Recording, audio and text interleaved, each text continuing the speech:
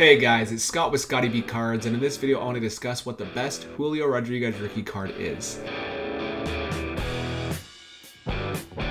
In the past few months, I've had quite a few people ask me what is the best Julio Rodriguez rookie card. Is it the Topps Chrome short print? Is it the Logo Fractor? Is it the Topps Sapphire? And all these different questions. And the truth of the matter is, I don't think we've ever had a rookie with as confusing of rookie cards as Julio Rodriguez or Wander Franco this year. I would even argue that Wander Franco is more straightforward because he was in Topps Series 1, while with Julio, it's kind of a little bit more confusing because of the short print issue we've seen in multiple flagship sets. In the past, I've done videos like these where I call them rookie card rankings. There's a pyramid, and bottom to top shows the least important cards to the most important cards at the top. And I was gonna do the same thing with Julio Rodriguez and do top 15, but his flagship cards basically make up half of them. And so I decided what I'll do is I'm gonna show the B tier cards that I view as good rookie cards to purchase, but not the best. And then I will rank the top 7 flagship cards. On top of that, I did calculate the print run of every single flagship card. I've learned a way to do this. I've showed it in the past, and if you want to use it, it's actually a Google Drive. I'll share it where you can copy and paste it into your own Google Drive. You can't edit my link, but I want to make sure you're able to calculate your own stuff as well. This is generally only possible for hobby only products or for products that have a parallel exclusive to that product. But either way, let's dive into this. So these are the B tier Julio Rodriguez rookie cards. You can see right off the bat, these are essentially premium or legacy sets. When I say legacy, I mean right here, this Topps Heritage, Stadium Club, and there's even other ones on here like Topps Finest. Those are all legacy sets. You could even put Topps Finest in the premium category, and the premium category is just like Bowman Chrome, Topps Finest Bowman Sterling. Here is the Update Silver Pack Julio Rodriguez rookie card, Topps Chrome Black, Topps Chrome Cosmic, and so forth. There's other sets that haven't come out yet, like Ben Baller, Bowman's Best. Those type of things will eventually be released, and when they are, they'll be added to this list. On top of that, more short printed and usually hobby exclusive cards are in the B tier, like the Sterling, like the Topps Finest, and so forth. You will see some retail products like Heritage and Stadium Club, but usually those cards are only here because of the legacy aspect. Some sets aren't out yet, like Bowman's Best, so I don't have any images, but this B tier is just kind of the cards I found, and I could be missing a few that are already released, but some will be added in here once release happens for those sets as well. So I like all these cards. I think these each have the ability to be long-term valuable cards in of themselves, but I don't know if they have the ability to be iconic like the next following cards. So let's jump into those cards. The very first one is Topps Update, and this might surprise you because Topps Update, this card is worth less than probably all of these, maybe besides the Heritage. And you might say, well, that card's worth less because there's 300,000 of them. And that's the most ever for a Topps Update release probably since the 1980s and 1990s. But for a Topps Update, even though it is really high, there is going to be a very high market cap. That market cap just means that even though this card might only sell for $3 each, there's so many of them that people want this card and they sell really commonly that the overall value of those cards combined is worth more than the overall value of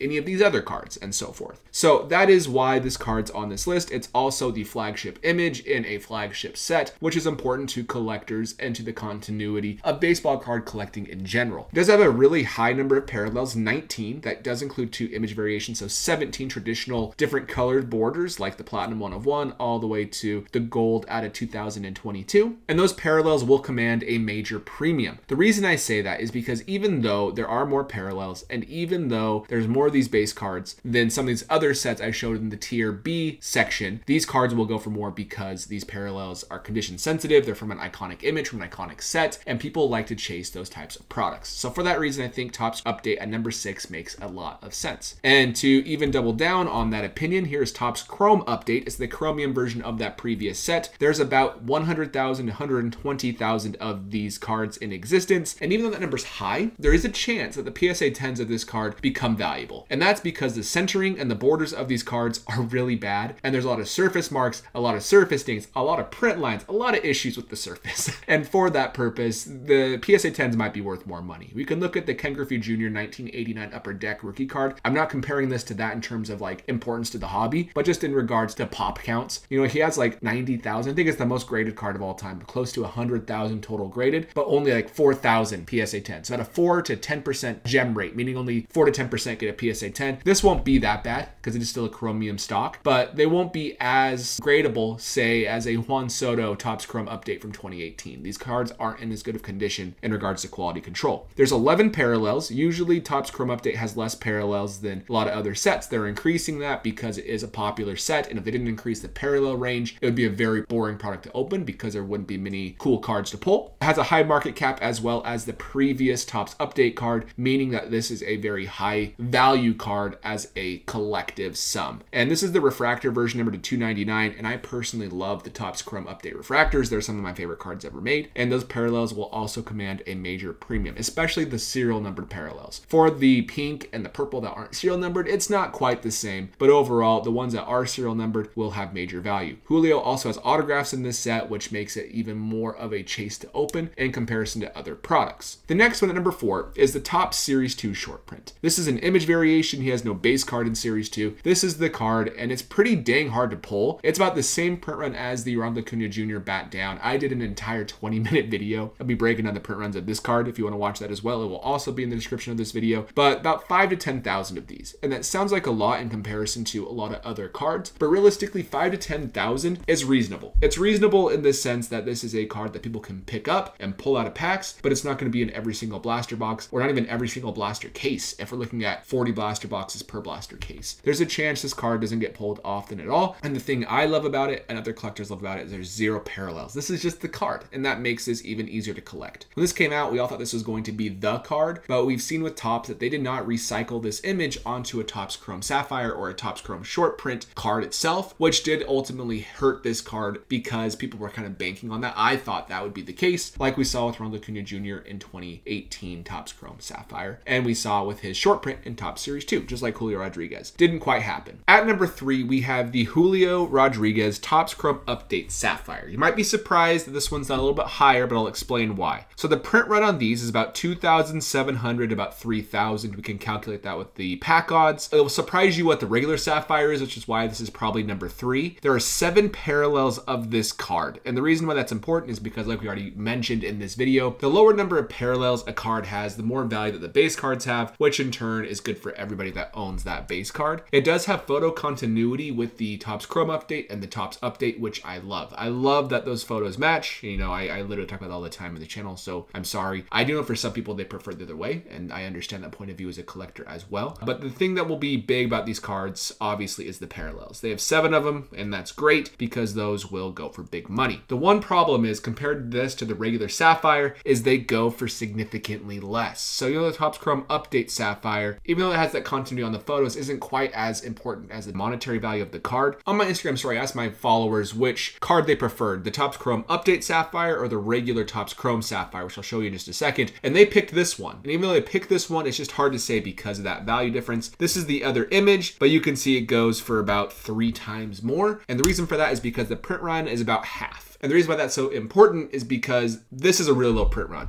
And that's because this checklist was 660 cards for regular Topps Chrome Sapphire, while Topps Chrome Update Sapphire had a checklist of only 330 cards. And so it makes sense it's about half of what it was for this set versus Topps Chrome Update Sapphire, because they probably produced roughly the same amount of boxes to get the same amount of demand. But that just makes this Julio all the more rare. This is the parallel version. That's what Topps has in their sell sheet, which is why it's included here. So I apologize, but it was just a really clear image. And there's 6 parallels in this set. The only problem again is it doesn't match any other image, but that's okay because it sells for more than the card that does match the image. So it's just whatever you prefer. I could see this flip-flopping in the future, but just the fact these are more rare, I think might hold more value for the long run. And it'll be interesting to see how those two shake out. It is unfortunate there's 2 Sapphire cards. I wish it was just one, but that's just how it is right now in 2020 with the way Topps is making rookie cards. And that brings us to number 1B. This card is unique and it's special. And I didn't realize how important it was until I did a lot of research for this video. I knew it was rare, but I didn't realize how rare it was. For Topps Chrome Logo Fractor, let's discuss what it is real quick. This is a different variant of regular Topps Chrome.